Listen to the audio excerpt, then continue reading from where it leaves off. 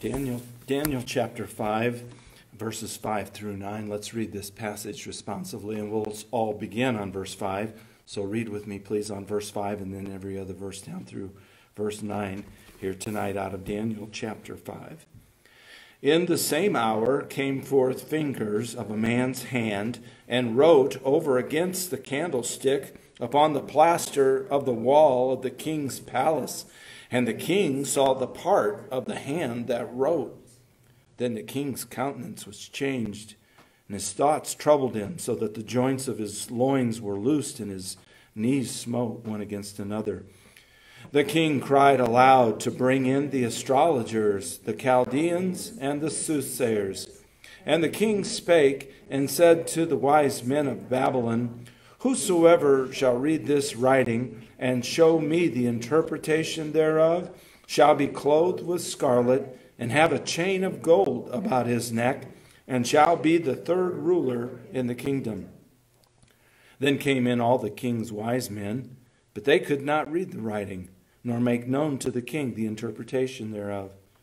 Then was King Belshazzar greatly troubled, and his countenance was changed in him, and his lords were astonished. Father, again, thank you for these, Lord, the story that we just read, and thank you for the Word of God that we hold in our hands. What a gift, and thank you for you, Lord, and the special gift, Lord, that you are to each of us. I pray tonight you would, again, bless the message and fill our preacher with your Spirit, minister to hearts, challenge us. We pray in Jesus' name. Amen. Thank you. Maybe see the pen. Appreciate that, and appreciate you all reading the Word of God. Blesses my heart to hear it read. Thank you so very, very much.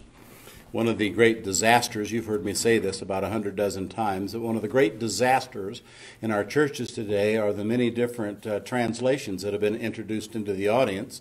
There's no longer any public reading of God's Word together, because everybody has a different version, and I just am thankful for you all's unity. I appreciate that. Tonight, the Bible study and message is simply entitled, Mene, Mene, Tekel, Upharsin.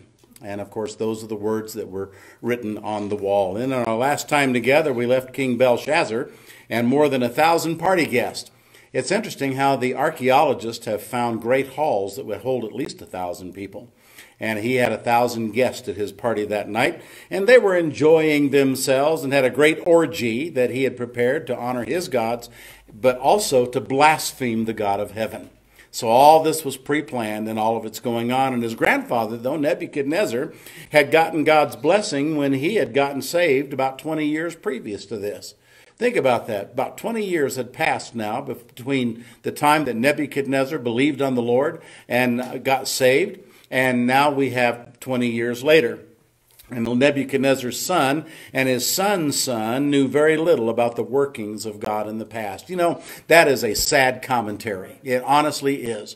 It's a sad commentary that the knowledge of the Lord was not passed down from one family member to the next. Somebody should have taken responsibility for that, and how sad that is that his son and his son's son had no knowledge of the goodness and the greatness of God. And so Belshazzar had been basking in his grandpa's blessings, not really knowing where they came from. Think about that. Not really knowing where they came from. You read in the Bible often where God blessed someone because of someone else. And here we have Belshazzar basking in these great blessings because his grandfather knew the Lord, but yet he did not know the Lord. And Babylon had once again become a strong city with walls that were said to be 350 feet high and 87 feet thick, if you can believe that. That's huge. What kind of a city was that? The river Euphrates, and it ran diagonally all the way through Babylon, and the great brass gates controlled the entrances to the city. All those different things were going on, and Belshazzar had been lulled to sleep living in a false security. Over 350 feet tall walls, 87-foot thick walls. And, oh, he's safe from everything, right? As someone said one time, you can run, but you can't hide. And the truth is, God does not care to have his name blasphemed. And it's amazing. You know, when the Lord says in the New Testament that he has honored his name, you think about that. And he has Old Testament truth that says we're not to take his name in vain. And here we have Belshazzar doing all of those things. And so I want you to notice with me in 1 Thessalonians 5 and verse 3, this is sort of where Belshazzar was now living. It says, "For when they shall say peace and safety, then sudden destruction cometh upon them as travail upon a woman with child, and they shall not escape." And this New Testament truth surely applies now to Belshazzar. It's all there. The Lord's word is consistent from one testament to the next. It is true from one testament to the next. The principles of God's word are valid from one testament to the next. And here we have in the New Testament the very thing that is happening with Belshazzar. Well, what happened next was this. Our opening text indicated that Belshazzar's guests did not immediately see the hand nor the writing on the wall, and it was located back behind them, but they did see Belshazzar. Did you notice how it described his fear? It says that his knees were shaken together. His knees were smiting one another. Why? Because he's scared to death. And by the way, you would be too if you saw what he saw. Then they heard him cry out, literally, a shriek. And he wanted his astrologers and the Chaldeans and the soothsayers to come and tell him what was written on the wall and to interpret it for him, but they could not do it. And once again, we find a tremendous parallel from the Old Testament to the New Testament and back again. And we've got to be reminded that people that don't know the Lord do not have an understanding of the Word of God. And say, what was written on the wall? It was the Word of God. It's just sort of like what Jesus wrote in the sand. Remember on the story in the Bible? People are always wondering what it was. Everybody guesses. Was it the man who was guilty? Was he writing down a name or all the rest of it? I really don't know. We all have our surmisings. We all have the things that we think it was. But whatever it was the Word of God because Jesus wrote it. Well, here, whatever was written on the wall was the Word of God. And God wrote it down for him. But you see, unsaved people do not have a spiritual understanding. They do not have that tuning in part in their brains. And the Bible says in 1 Corinthians 2:14, and don't forget this, it says, "But the natural man receiveth not the things of the Spirit of God, for they are foolishness unto him, neither can he know them, because they are spiritually discerned." They have no judgment of the Word of God, because the Word of God judges them. Don't miss this. That's a New Testament principle, but we've already found it. Remember when Nebuchadnezzar could not understand his dream? He could not understand what God had given him, and he called in the astrologers and the Chaldeans and all the other wise men, and they couldn't even tell him his dream, nor could they interpret it. They had no spiritual understanding. Those without the Holy Spirit indwelling in them cannot possibly get it. Can I use that terminology? They just can't get it. Why not? Because they don't have that. It's like trying to tune in an AM station on an FM receiver. It's like trying to tune in an FM station on an AM receiver.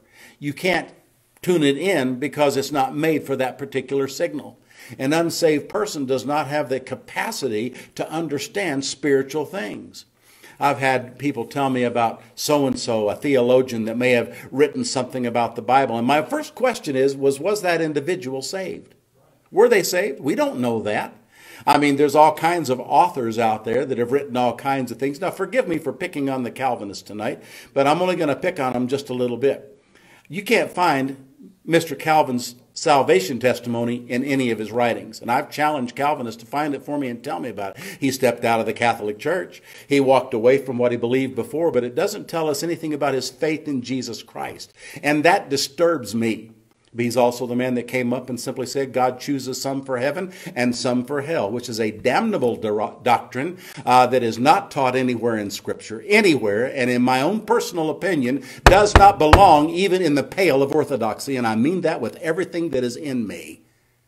Having studied Calvinism, I believe with all of my being that that is 100% accurate. Now listen very, very carefully. These unsaved people did not have the capacity. Belshazzar did not know the Lord. His astrologers did not know the Lord. His Chaldean people that he called in that were supposed to be these wise individuals, they did not know the Lord. And the soothsayers did not know the Lord either. So therefore, none of them had the capacity to understand even what God had written. Now, I know there's a lot of good men and women out there that are not saved and they believe they have some spiritual insight. But my first question is always this, is that individual born again? We don't know if those theologians are born again. We have no idea if they know the Lord. We know they studied the Bible. We know they studied the Word. We know that they have written some things down. But do we know that they actually know that they know that they know the Lord as their personal Savior? We do not know that. These so-called wise men could not interpret that mysterious handwriting on the wall, and Belshazzar had to know what it said. And he foolishly offered these men, if anybody could explain it, a position in his kingdom of being the third ruler. Did you see that? As we read it a moment ago, it said, you can do this. You can have a third part of it. You can be a leader. He had no idea that in only a few hours he would not even be alive. Had no idea. Boast not thyself of tomorrow, the word of God says, for thou knowest not what a day may bring forth. The next generation would be wise to make sure it listens to what the older generation is saying. Because in many cases, they've been there and done that. And the Bible says that we ought to pay respect to those who are older than us, only in the case of whether or not they walk in wisdom. And there are many people that are older and wiser than us who've been there and done that, and we need to listen to their counsel. Now, to the mysterious handwriting on the wall. All that was to bring us to the handwriting on the wall. I think if I would have been in that room, well, first of all, I would be dead now because that was a long time ago. But if I would have been in that room, I would have been scared to death to see this. I really would have. And by the way, so would you. It doesn't matter if you're born again or not. Seeing something spooky. You remember when Jesus was walking on the water and Peter said, there's a ghost out there. And Jesus said, no, it's me. He says, well, if it is you, ask me to come out and be with you. And he said, well, come on out. The water's fine. And boy, did Peter find out it was. But they thought it was a spirit, and it scared them. And remember when Jesus showed up in the room, after he had been crucified and risen from the dead, and they were all there gathered because they were afraid for their lives. And the Bible says Jesus just showed up in a locked room. What was Jesus' first words? Peace. Be not afraid. Why did he say that? Because they were without peace, and they were afraid. You see somebody come through a wall, let me tell you what, you'd be scared too. So, what about this mysterious handwriting on the wall that would have scared every one of us to death? Number one, what it said. Look at chapter 5 and verse 25. It says, and this is the writing that was written. Mene, Tekel, Upharsin. Mene, Tekel, Upharsin. I think I'm pronouncing that correctly. I'll stand corrected if I'm not, but I've always pronounced it just exactly that way. Number two, what it meant. So if you look, if you would please, beginning in verse 26, he explains what it means. And then we're going to take a look at the language itself. He says, this is the interpretation of the thing.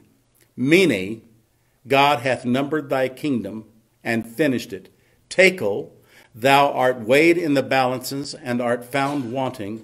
Perez, thy kingdom is divided and given unto the Medes and the Persians. Now, Mene, because it's repeated, it means numbered, okay? Mene means numbered, and God repeats it for emphasis, and it literally meant this, numbered, yea, ended. In other words, this is the end of the line for you, pal. God was telling him his fate. He was telling him his fate. And it's referenced, by the way, let me show you this. If you want to keep your finger where it's at and go back to the book of Jeremiah, chapter 27, I'll give you a moment to go there. Because of what this literally means, being numbered, yea, ended. And it's a reference found in Jeremiah chapter 27 and verse 7. And it says, and all nations shall serve him and his son and his son's son until the very time, there's the phrase from the language, of his land is come. And then many nations and great kings shall serve themselves of him. The phrase, the very time, speaks of an appointed time for the end. In other words, it's over with. It's going to be done. And that's what he's saying here when he says numbered, your number is up. Have you ever heard the phrase somebody says, well, your number's up? Of course you've heard that. You may have even said it. I know you've heard it, but at least you said it at one time or another. His number is up. That comes from the Bible, literally here, numbered, your time is up. And so the phrase in the very time speaks of an appointed end, and it is referred to in Daniel chapter 2. So go back to Daniel now just for a moment. Chapter 2 and verse 39, where it is prophesied that an inferior nation was going to one day rule. The Bible tells us that when God prophesies something, it will come to pass. It will accomplish where he sends it. The Bible says in Daniel 2:39, it says, "And after thee shall arise another kingdom inferior to thee, and another third kingdom of brass, which shall bear rule over all the earth." So there's the prophecy, and here it is fulfilled with Belshazzar. He's about to lose his kingdom. God says, your number is up, pal. What had he done? He had blasphemed God. God does not take blasphemy lightly. Daniel had already received a prophecy concerning this, and he mentions that in chapter 8, where the ram mentioned in the prophecy represented the kings of the Medo-Persian Empire. We'll get to that in time. So the Bible is just coming together one piece at a time. Now, what about the word Tekel? We've looked at Mene. Now I want you to look at Tekel, if you would please. It means weighed. It means weighed. Of course, so we did see that, where he said that in the scripture itself. Tekel, thou art weighed in the balances. And then the word Upharsin is two things that are put together, okay? It means literally divided and broken. And of course, we saw that in the prophecy. And let me read it to you again. It says, "And thou art found wanting, Perez, thy kingdom is divided and given," you see. But notice what it says here, if you would please. You is a conjunction, meaning and. In other words, the fact that this is the end is not the end of it yet, because there's something that God was going to add to it. And he says, and the word and Farsin, or Perez, as is mentioned there in the verse, means divided and broken. So Belshazzar was about to lose it all. He had no idea that when he threw that orgy that night that he was going to die. Had no idea. And so Daniel had already been given this prophecy, and we understand that. So that Mene, Tekel, Upharsin, God simply says to Belshazzar, this is it. Your number is up.